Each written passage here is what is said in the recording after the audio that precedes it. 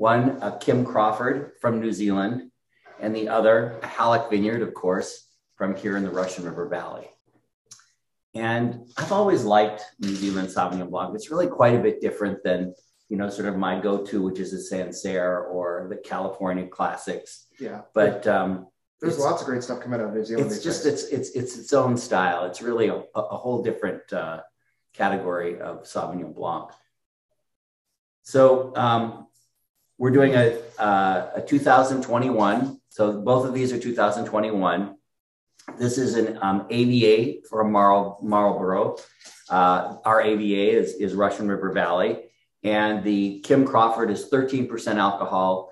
Of course, the California Sauvignon Blanc, the Halleck Vineyard is considerably more. It's at 14.1. And we're going to start with the Kim Crawford. Smells great. I'm also noticing the color. Quite light. What would you call that? Like star bright, I think is what some say. Yeah. that sheen. The light straw, you know, it's very pale. Ooh, it's got really quite a nose. It just goes, it jumps out of the glass. What are the predominant notes, do you think? Huge green pepper, hinting towards freshly cut grass. Both those classic Sauvignon Blanc notes. Yeah, bell pepper for sure. Green bell pepper. And then it sort of trails with your classic grapefruit notes as well. And that's what I think about New Zealand Sauvignon Blanc, this grapefruit. And this has, you know, definitely that characteristic, but much more predominant with the bell pepper. Ooh.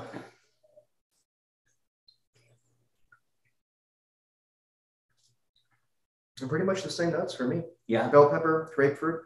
It lasts a long time, which is nice. Yeah, and it's very crisp and very, I would call it a thin mouthfeel, which is what you want from a Sauvignon Blanc. Very long finish, and the finish is primarily grapefruit. And so this wine is $20 retail.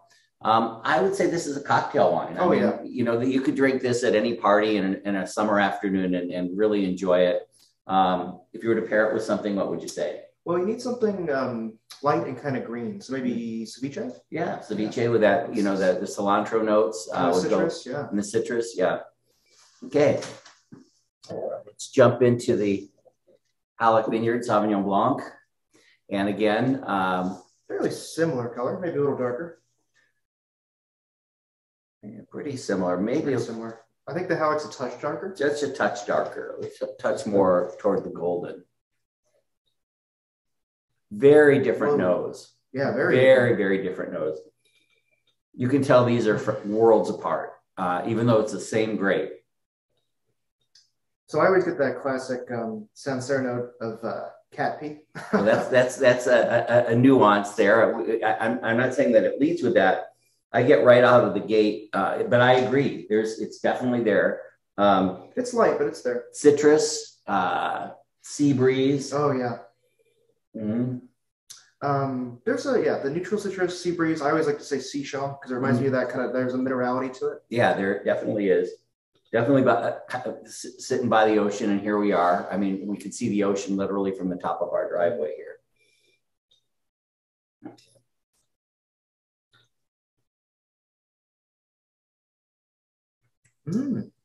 Yeah. Yeah, beautiful. I really get gooseberry on this particular vintage, which is so weird. I haven't had that note before. Yeah, it's got, you know, your classic Sancerre notes,